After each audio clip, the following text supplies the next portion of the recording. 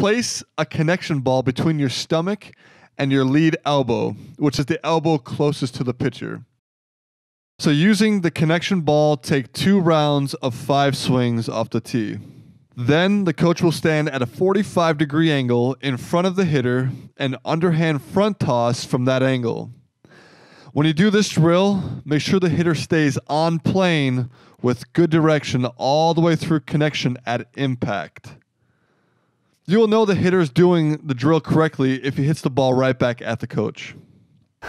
The combination of the connection ball and a front angle toss drill gives you a strong indication that you're indeed maintaining an effective swing plane and direction through the baseball.